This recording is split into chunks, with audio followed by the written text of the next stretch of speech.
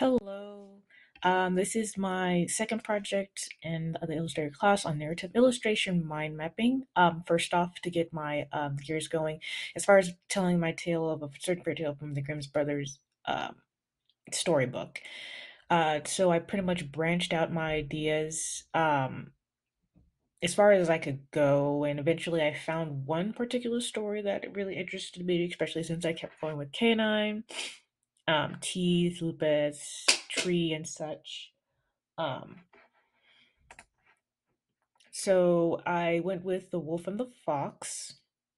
The story itself is pretty short, but it gets the message across very well. It's like, don't take too much more than you can handle. Only take what you really need, and don't bully those that are beneath you, pretty much. Again, using the depiction of the wolf intimidating the fox, which I used to cultivate the story, especially for my narrative.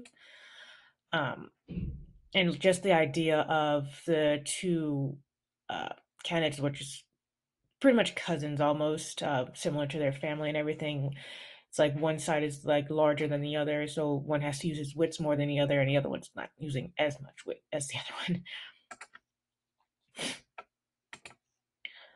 So for my rough comps, I really went strong with the emotion of the wolf overpowering the fox. Is like, you have to do what I say pretty much, or I'll eat you.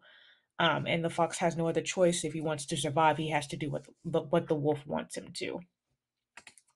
And like depictions from the story of like the wolf told the fox to give him something to eat. He stole a lamb.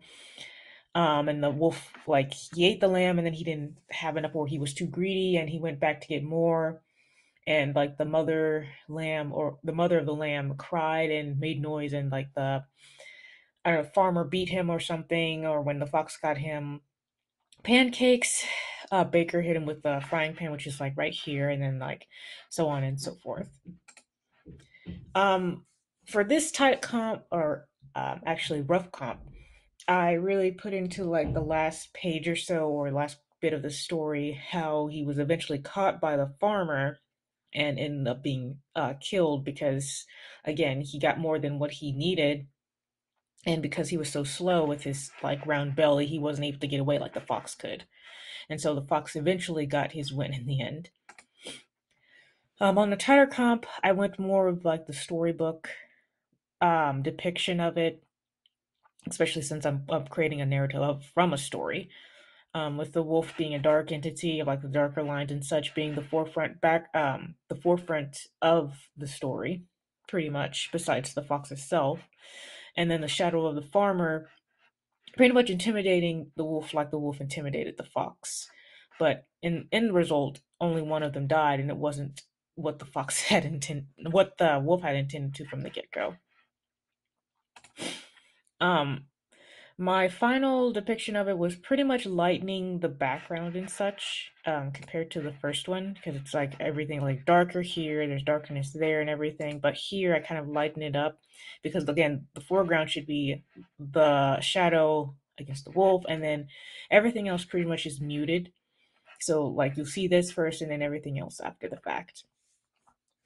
Um, Again, the reasons of me choosing this story in particular is because pretty much an underdog story, and how the fox kept telling the wolf not to be too much of a glutton in his search for more and more food, despite the fox doing what he wanted. And originally, the wolf just wanted more and more.